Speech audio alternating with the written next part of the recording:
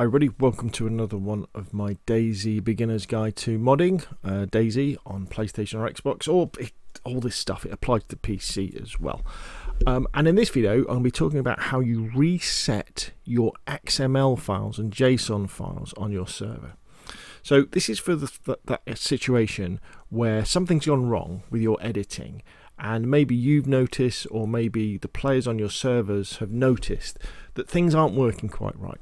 They'll probably be saying things like, there's no zombies spawning in, or there's no food spawning in, or none of the vehicles have got bits in them.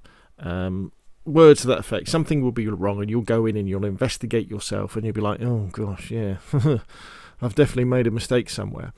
And if after restarting the server, and maybe going over what you've recently done, maybe going back to your XML validator and your JSON validator to look at the files and decide, oh, actually I'm not sure what's gone wrong, but something's gone wrong somewhere.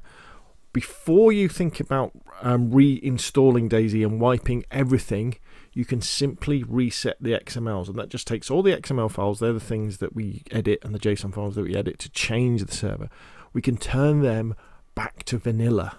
And it's very, very, very easy, and it doesn't wipe players' progress, it just changes the files back to vanilla. So all you need to do is you just go to your settings in general on your server, and you scroll down and you go to reset mission XML to default. So you tick on that, you save the changes, and you restart the server. After the server has restarted, you untick it and you save it, and then all the edits you've done to like your types.xml and all that sort of stuff, they will all revert to vanilla files.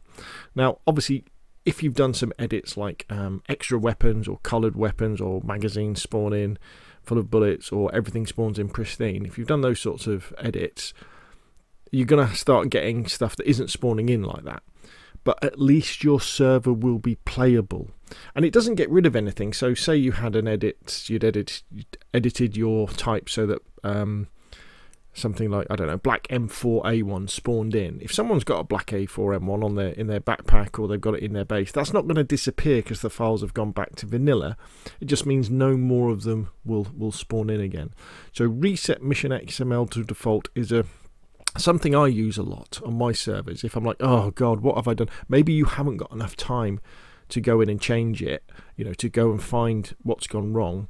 Simply by doing that, you can make sure that your server is playable for people, and zombies are going to spawn in, the animals are going to spawn in, basic loot is going to be spawning in, and you're going to be they're going to be able to play. And so it's a very, very powerful tool. And again, it doesn't reset player progress, it just makes sure that the loot economy will start working again, and basic loot, basic vanilla loot, will start to spawn in. Now the other thing you can do as well is, if you know that there's a particular file that has become something's gone wrong with it, but you're not quite sure what, you can always go to the Behemoth Interactive's GitHub, where they have all of the vanilla files. So these are the original files, and they update this with every update of DayZ. And all you need to do is click on download the zip, and that will give you everything. It gives you all the files for Chernobyl, Slavonia, all the XMLs, all the JSON files. Too many files, in fact. You just want the files that are inside the mission files. So you can then, so if, say for example, you've been messing around with the events.xml file, by downloading this and extracting it, you'll find the vanilla file for the events, and then you can just simply go into your file browser,